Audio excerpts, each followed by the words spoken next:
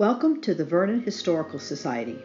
We are located in the historic Vernon Grange building at 734 Hartford Turnpike in Vernon, Connecticut. For our virtual open house, we will show several selections from a new permanent exhibit of the work of local artist Gustave Hoffman. Gustave Adolf Hoffman was born in Germany in 1869. Shortly after his birth, the family moved to Rockville, Connecticut.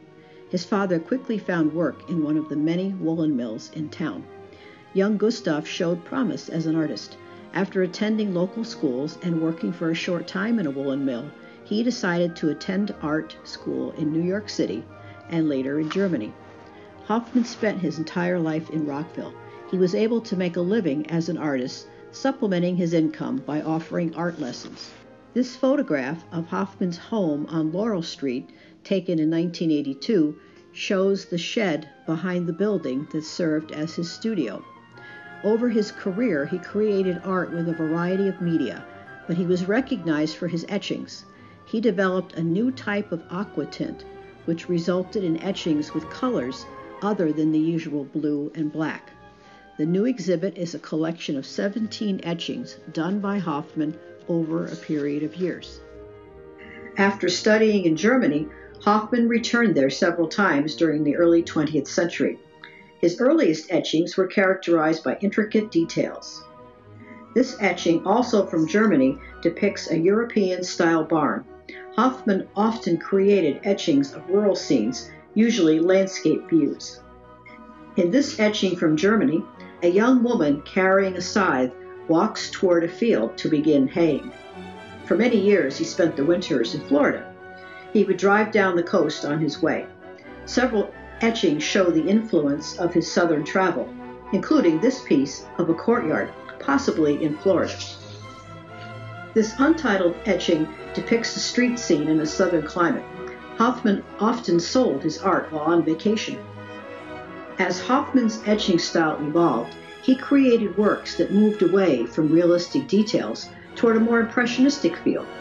Larger than his earlier works, these pieces show gradations in the shadings with unusual tones for the time. In his more impressionistic works, Hoffman created scenes set at dawn or twilight. He continued to find inspiration in rural landscapes, trees, and cloud formations. Scenes of rural Connecticut, in particular places in Vernon and eastern Connecticut, often appear in Hoffman's work. Gustave Hoffman died in Rockville in 1945. His work is still collected and appreciated by people from this area. In 1997, local resident Michael Sharon wrote a thesis about Hoffman for a college project. He started building his own collection of Hoffman pieces. In 2019, he generously donated his collection to the Vernon Historical Society as a permanent exhibit in honor of his parents, Dr. Michael Sharon and Jean Sharon. For many years, Dr. Sharon was a general practitioner in town while Mrs. Sharon managed the office. In November 2019, the exhibit was officially opened with a reception for the public. In addition to the Sharon family, many people from town and former patients attended to see the exhibit and to speak with Dr. and Mrs. Sharon.